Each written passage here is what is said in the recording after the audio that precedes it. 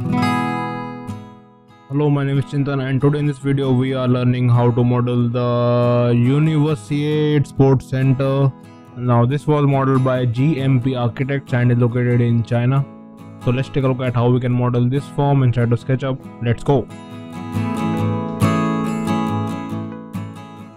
Okay, so open up the meters template and then go to draw, then shapes, and then click on polygon, and then type 20 on your keyboard to change the number of sides right here to 20.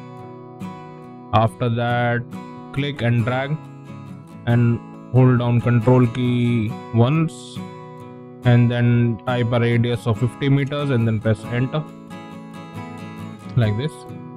After that, scale this by 1.5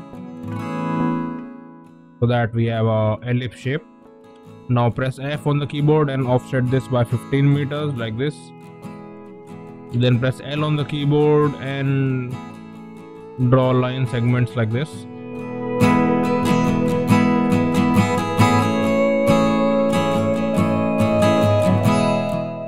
Like this. Now from this midpoint, draw a line for 30 meters and then join it like this so that we have a triangle shape. Now we need to do this for all these sides as well. So click and see that when it says perpendicular to edge or the lines turn pink, then you draw, or rather type the 30 meters as an input value. So type 30 and then make the triangle like this. Similarly for this, click, type 30, and then similarly for all these. So basically what we are doing is we are making a sort of flat paper shape that would eventually give us a form that we are looking. So basically the structure is sort of origami shaped. That's where, so you can consider this like a flat paper. So we are only drawing or modeling the 1/4, and so we'll mirror the rest.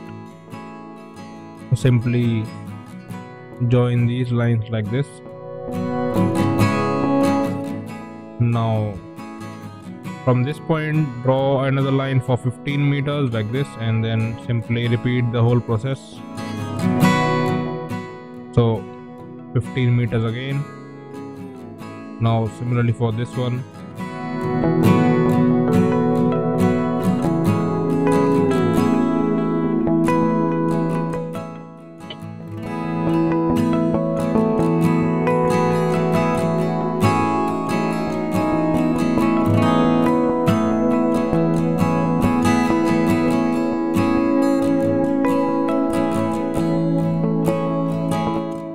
After you have this shape, simply make small triangles inside of this like this. Now if you get the whole idea, you can like fast forward this part of the video.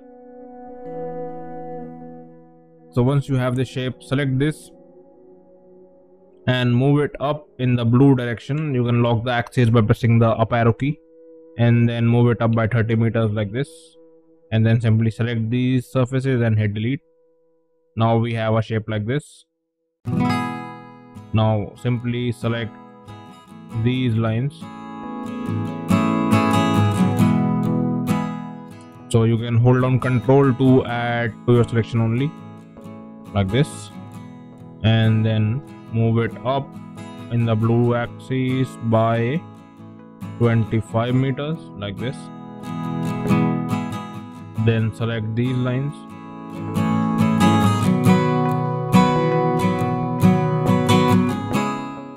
And move it up by 15 meters like this. So once you have the shape, turn on the vertex tool. So I have Shift plus V for that, and then simply select these.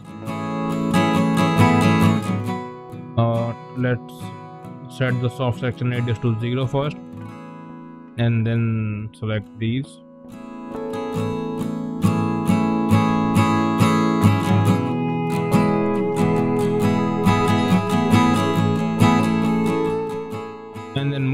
up by 9 meters like this. Now deselect these points. So to deselect, you can hold down Ctrl and Shift together.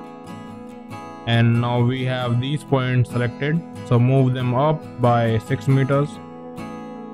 And we have a shape like this. So now go to top view, turn on parallel projection. I have Ctrl+1 for top view and tilde key for parallel projection. So simply select this whole thing, make a copy of it using the move tool along with the control key. And then simply right click on this and flip it along the red axis and then move it from this point to this point. Now let's mirror it down. So make a copy of it like this, flip along the green axis this time and move it from this point to this point. And now we have a shape like this. So as you can see, this is very flat.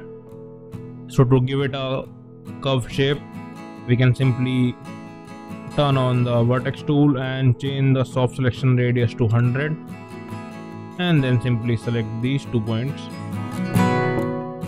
and then move it up by 9 meters like this, and then select these 2 points and move it down by 6 meters.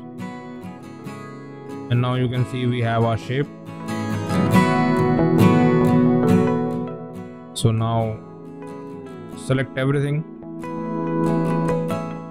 and we can give it some thickness using the join push pull tool. So I have Shift+P for that.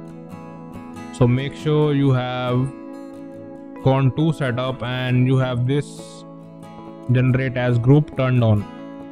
So what that does is it creates a separate group of the extrusion that we do. So basically, so like if we extrude it, let's say 1 meter and click outside, so we have these 2 groups. So this is like a whole group. If we hide it, we still have the surface left. Now similarly select this whole surface underneath and we would need to subdivide it. So let's bring on the ARCHIVIZION plugin. So since you can see it clearly, let's turn on the hidden geometry, and if we click on this button that says subdivide selection and click it once, you can see it subdivides the whole mesh into various smaller surfaces. So if we click on it again, it will subdivide it further, and you can see this whole area of the surface is subdivided.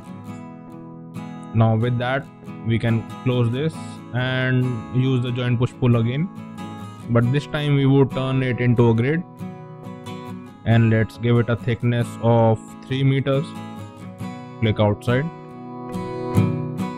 like this, then select everything and bring on the profile builder so that we can create some solid profiles along these lines. So simply let's change it to 0.2 meters and click on this and say yes.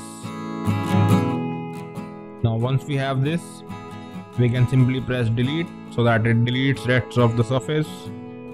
So to see clearly, we can turn off the profiles so that it handles better, and simply delete this surface that we had. And now we have a metal structure sort of a thing and a form on top of it. Now in actual building scenarios, a very detailed BIM model would be created, but we are sort of creating a form that we can quickly generate to show multiple ideas along design developmental phase. So this is the purpose is that we are learning how to model these forms. So now what we have left is just make a shape. So simply click on this line and make a circle from its midpoint like this. Let's change the number of sides to, let's say, 64. so that it creates a smoother circle. Then delete this and scale it till this point and move it to the origin like this, and we can group it like this. Now we can simply edit the group.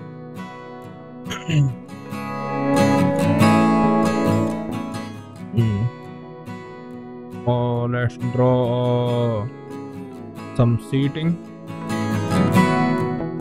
So 0.3 and let's say 0.9, and let's simply copy it across like this and type 20x and make a line like this and close it here and simply follow it along the whole circle like this. Now you can simply turn it into a group like this, and we have our whole shape. Also, to make it look realistic, we can simply copy a soccer field and